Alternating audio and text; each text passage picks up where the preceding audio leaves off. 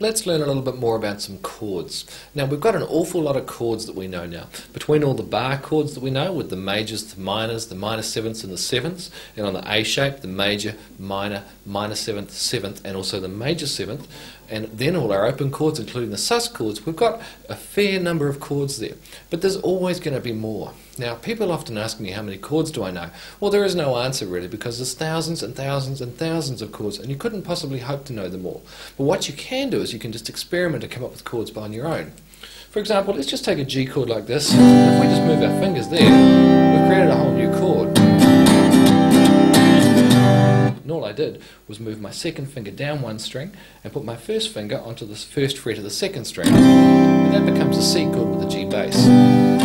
It's those kinds of examples that keep us going and going and going on the guitar. We just learn more and more and more. So I'm going to show you a little bit of a combination here, which might get you writing some songs and carrying on and starting to learn a little bit about chords. So the first thing we'll do is learn a new chord. It's called G. Now we've already learnt G, we've done it like this. And this way, the new way is just a new variation on it. We're going to put our first finger here onto the second fret of the fifth string, our second finger onto the third fret of the sixth string, our third finger onto the third fret of the second string, and our fourth finger onto the third fret of the first string. So we have a four-finger G chord like that.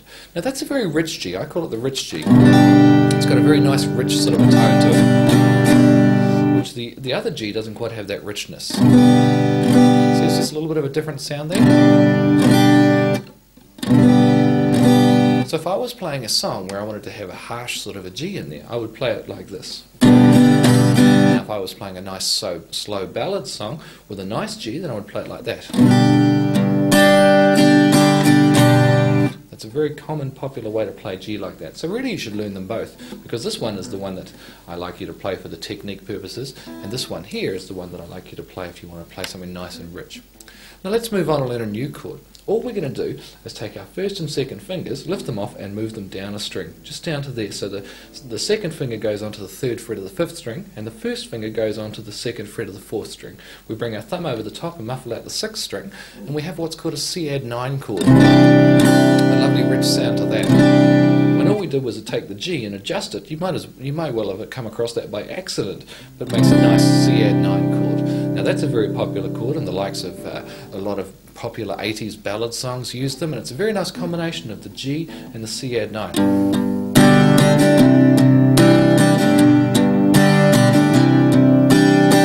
See how they work together like a bit of a treat. Now the next chord all I want you to do is take the first and second fingers again, lift them off and move them down another string. And we come down, so this second finger is on the third fret of the fourth string, and the first finger is on the second fret of the third string. What we have here is a chord called F6 add 9. That's quite a nice chord as well. So that one works really well with the other ones. So let's try playing a little piece of music, just going G, C add 9, F6 add 9, and then C add 9 again.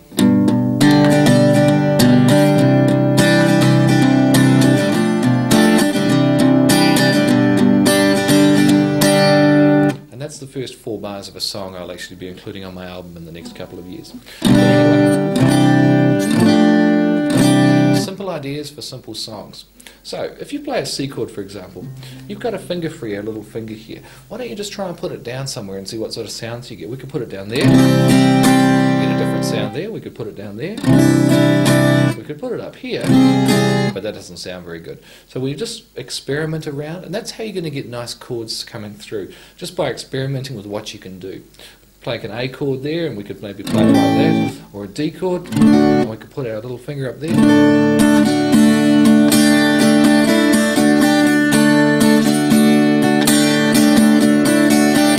And that's just playing with that D chord with a little finger stretched up to the 5th fret, and then the sus4 and the sus2 and the D, and it's quite a nice little riff.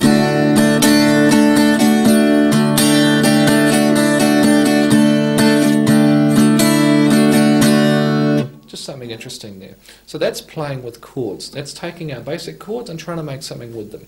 The 3 I've shown you, of course, is the G, the C add 9, and the F6 add 9. Which you can do anything you like with it.